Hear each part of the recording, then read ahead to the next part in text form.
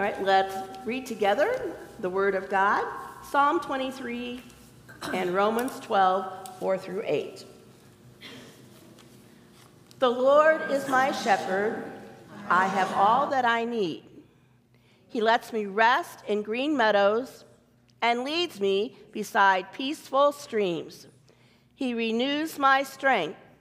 He guides me along right paths, bringing honor to his name. Even when I walk through the darkest valley, I will not be afraid. For you are close beside me. Your rod and your staff protect and comfort me. You prepare a feast for me in the presence of my enemies. You honor me by anointing my head with oil. My cup overflows with blessings. Surely your goodness and unfailing love will pursue me all the days of my life, and I will live in the house of the Lord forever. Just as our bodies have many parts, and each part has a special function, so it is with Christ's body. We are many parts of one body, and we all belong to each other. In his grace, God has given us different gifts for doing certain things well. So if God has given you the ability to prophesy, speak out with as much faith as God has given you.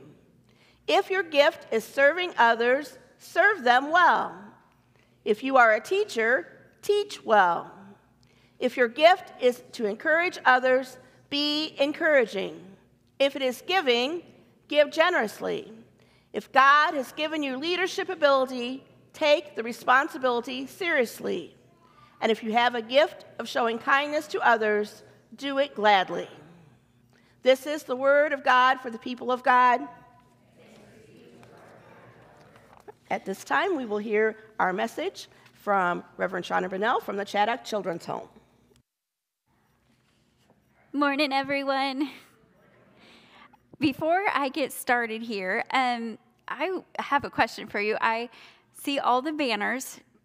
Does anybody here know why we do banners in churches? I just have this little nugget because I kind of went on several years ago, about 10 years ago, I was like really curious about what banners meant and like why we were doing them in churches, because I go into Methodist churches all across the conference and a lot of them have banners. And their word banner is actually only referenced a couple of times in Scripture. But where it is in Song of Solomon, and there is a line that says, "The banner over me is love." So just so you know that, we put other scriptures on the banners, and that's a good thing to do. But really the idea is for each of your kids and for each of you coming in these doors to know that the banner that's flying over you, you are in a place where God loves you. The picture that comes to mind, I'm a football girl, is like the team, going out before the field, what that represents, whether it's a big I for University of Iowa or whatever your team might be, that banner flies and it like just shows the world who you are and what you're about. And for us as Christians, the banner that is always flying over us, whether we see it or not, is the banner that says, "You are loved." The banner over you is love. So I just wanted to start today with something a little different, and the banners kind of led me in that direction. So I'm Shauna. I am from Chaddock. I am so glad to be with you this morning. And my first question is, how many of you know about Chaddock, know a little bit about Chaddock? Little bit. So I'm going to start by just kind of giving you a really brief introduction of Chaddock, really short and brief. We are a Methodist ministry. We've been around since 1853. We are a child serving agency in Quincy, Illinois. And we serve over 400 kids daily. We have a foster care program that serves about 300 kids. We have Chaddock School that is a therapeutic day school. And we have a residential program, and that's really what I'm going to focus on today. But I am going to be around all morning. If I say anything that you have questions about or you want to know more about, please stop and ask me. I love my kids. I love my job, and I am so happy to talk to anyone that would want to know more about anything I'm going to say today, okay? So today, as I said, we have over 400 kids, and so there is never a shortage of things to talk about at Chaddock. There's never a shortage of stories to tell. There's never a shortage of things I could say. But the truth is today, I am here for a very special reason. And I am here a little bit even out of my element. I've been preaching and a pastor for 5 years, and I am a walker and a talker. I move around because the very first time I went out to preach, I was in a kind of a cathedral kind of church in Peoria, never spoken in public before, let alone preaching. And I was really nervous, and I was behind the pulpit, and I'm like, okay, I got through it. I got to the end of the service. I got through it, and I was feeling really relieved, and there was this little old lady. She was probably 90 years old at the receiving line, and she grabbed me by the elbow, and she says, honey, that was wonderful, but it was like hearing the voice of God because I could only see the top of your head. And so I learned really quickly to not stand behind a pulpit. Today, I'm actually out of my comfort zone because what I'm going to share with you, I am going to stand behind the pulpit because, for a couple of reasons. A, because it's important enough that I want to come to you, and it's not about me walking and talking, and it's not about me preaching. I have something significant to ask, and I want to do it in a way that honors God and honors the position He has put me in. And so I'm going to be back here a little bit. If I get out, it's just because that's my comfort zone, okay? So I'm going to do my best to stay back here. So with over 400 children served daily at Chaddock, there's always a lot going on. Today, I want to ask you and talk about something that actually started about a few months ago for me, about 4 or 5 months ago, actually. And I was at a graduation party, and all of our kids, we have 50 that live with us on campus all the time. And they're there for about 18 months, the kids that live with us. So I was at a graduation party of one of our kids. He was getting ready to go home.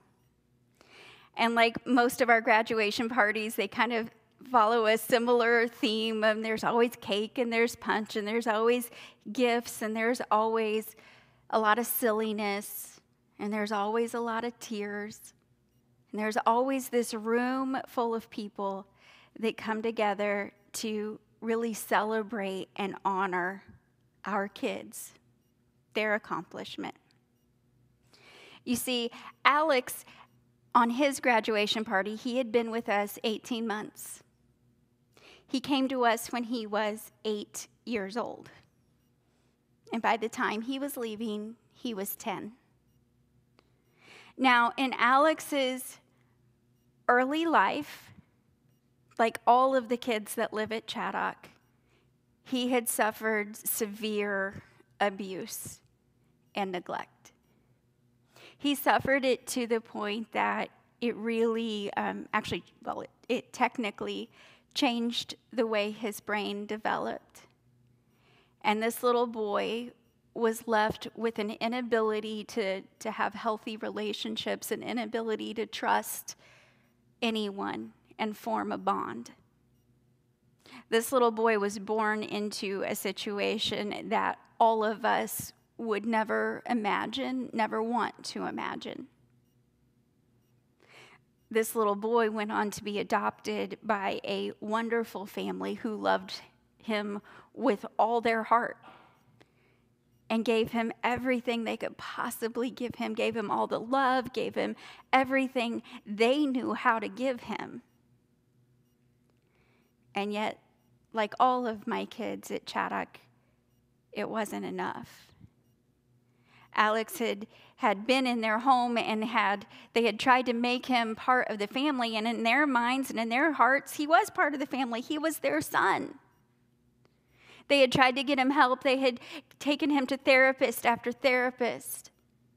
He had actually had about 4 mental health hospital stays before he was recommended for residential care at Chaddock.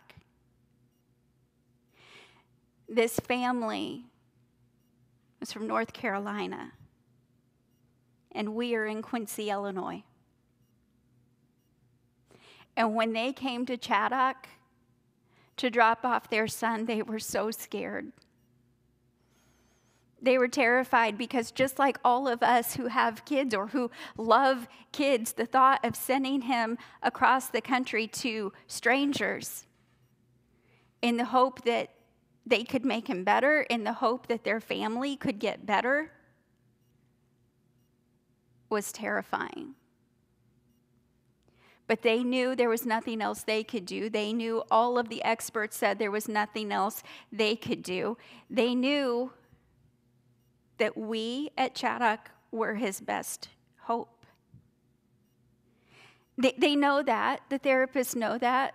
People all across the country who specialize in this thing called attachment disorder, what we specialize on at Chaddock, they know we really are the best at what we do. A national average of success working with these kids is 35%. At Chaddock, we average between 87 and 93%.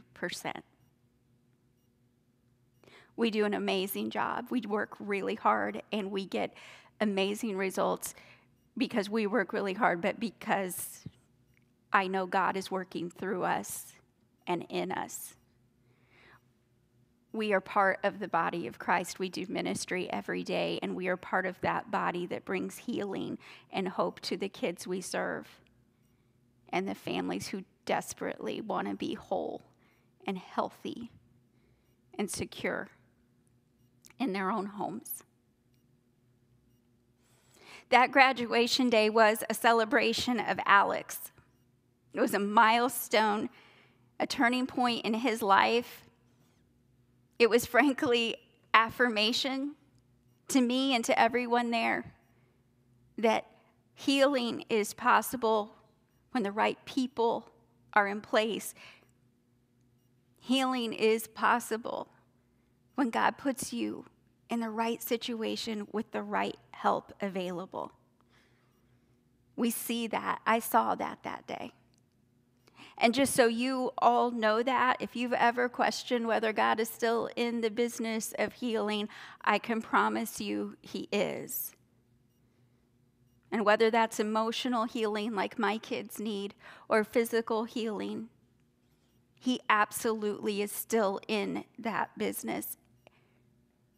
And he has people, he has the body of Christ prepared and ready to help.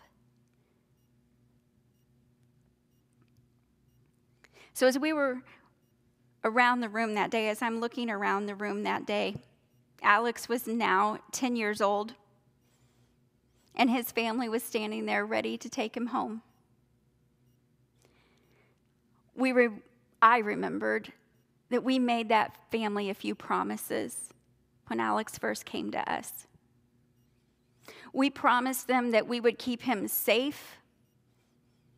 We promised him we would never give up on him. We promised them that no matter what he said or did, we wouldn't throw our hands up in the air and say, oh, that one's too hard. Don't know what to do with this one.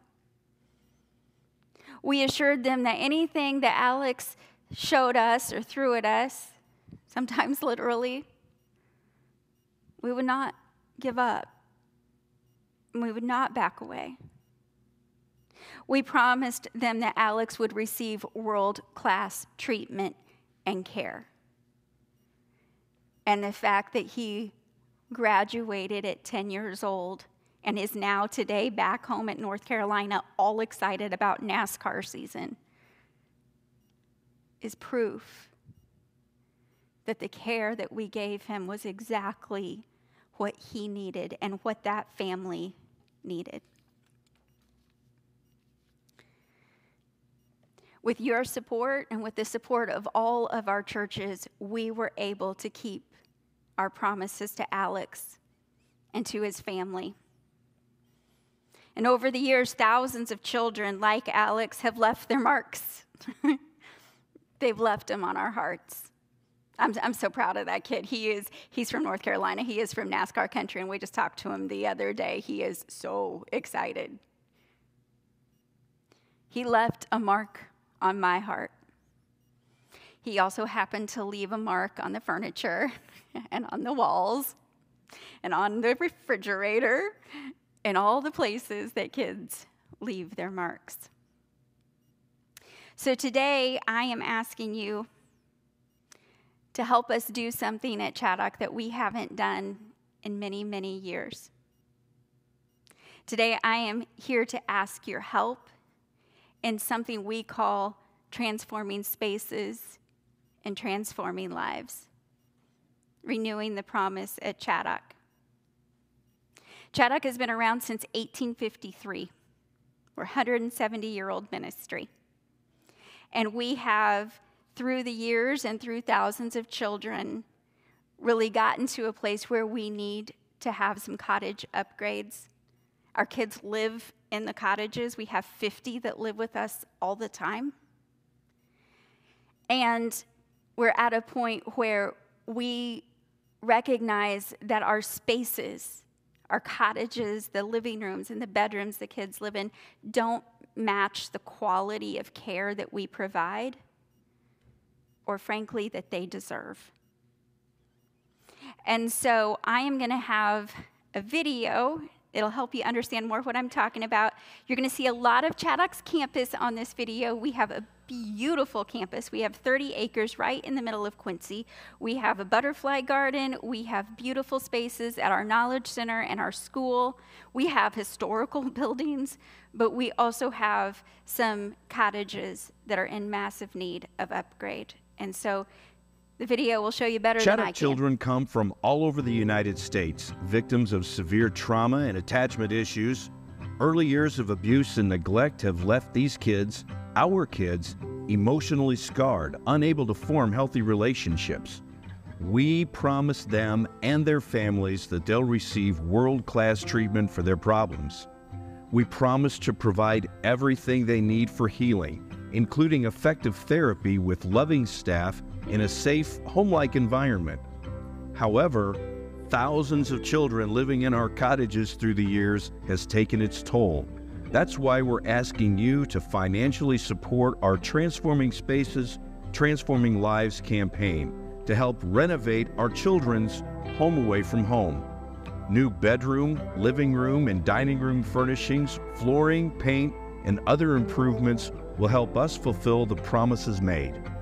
Investing in furniture really going to show the kids that we're investing in them as well. You know, the old saying that if things look good, you feel good. We can show our kids that we do want the best for them while they're here. When we started this whole process of looking at the milieu, the living environment, we reached out to researchers and talked to them about paint colors, flooring, different types of furniture and how it feels, how it looks, and how all of that leads to, positive and successful treatment trajectory for the kids and the families. Just as we make promises to the children in our care, they promise us to fight every day to overcome the obstacles they have and leave the pain of their pasts behind them. Our donors really have an opportunity to feed into the promise that is our kids, the future that is our kids. They have an opportunity to sure, buy a chair, but so much more than that. It's really providing this sense of value to our kids. I hope you'll support our effort to transform spaces, transform lives, and renew the promise at Chaddock. For more information, please contact the Chaddock Children's Foundation.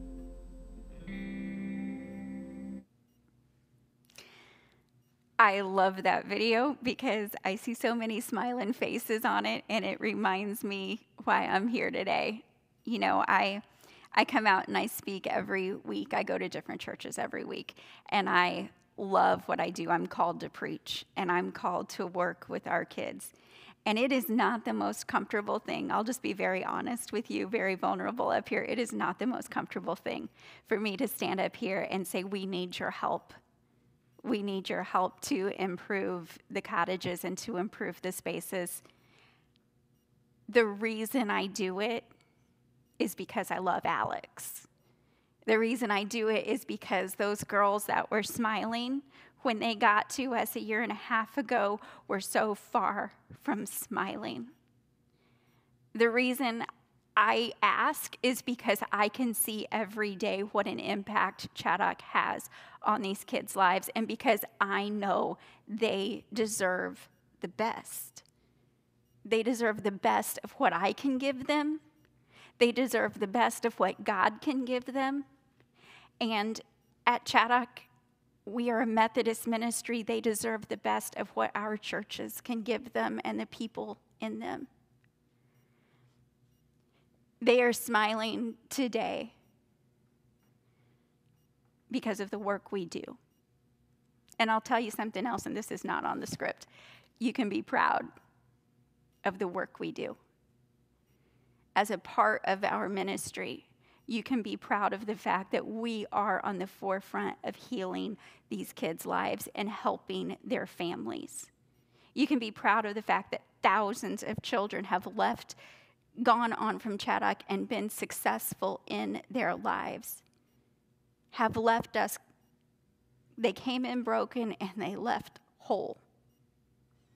And it takes a long time to get there. It takes a year and a half to get there. Sometimes it takes 2 years to get there. But we get there. And they are worth every ounce of energy and passion and love and peace and patience and strength I can give them. They are worth it. And they're worth having new furniture and a new bedroom and a new living room to be excited about. In fact, they are completely excited, and I'm just going to come out here. They are excited. They kind of know what I do. I work with the kids quite a bit, actually. That's my heart. I've always worked with the kids, so it's one of those things where I'm technically in an admin now, but I work with the kids as much as I can. And this is one of the first times in my 11 years there that the kids finally are beginning to connect the dots of what I do. You know, they know I go out and preach, and they know I go to speak to churches, and they know I'm part of the foundation, but that's just kind of up here for them, for most of them. This is the first time that they're literally, I had a little boy knock on the door of my office the other day. Hey, do you know what color my room's gonna be? I said, no, honey, I don't have any idea what color your room's gonna be. But they're beginning to get it. They get it. And it's tangible for them. And I'll tell you, it's an opportunity for me to really connect the dots for them. See, I go out and I tell all of you about my kids. This is one of the first times that I've been able to have conversations where I can tell them about you. Say, yeah, we're going to do this. And you know why we're going to do this? We're going to do this. You're going to get your new bedroom. I don't know what color it is, but you're going to get it because there are thousands of people that care about you. There are thousands of people that you never know, you will never meet, but they care about you. That's why you're going to get a new bedroom. That's why you're going to get a new living room. That's why you're going to get a new space, and we're going to transform these spaces. And I'll tell you what, that preaches to them better than almost anything else I could ever say, because they're kids and they need the tangible.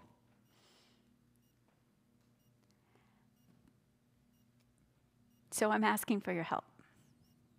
In whatever way you can do it, I encourage you, there's a bulletin insert. There's some things out on the table. If you didn't get one, please look at it. Pray about it. Pray about it. Think about it. But I do ask you to help us renew the promise it is at Chaddock. And going back to Alex, going back to that little guy and that graduation party. As I was looking around, I saw his parents proudly smiling, and they've worked hard. They've stayed the course. They've worked hard. I know I work hard. I know the staff in that room worked hard. But no one in that room worked harder than Alex. He worked harder than any of us to overcome the pain and everything he'd been through and get himself to a place where he could go home whole. Thank you for what you've already done to help make that happen.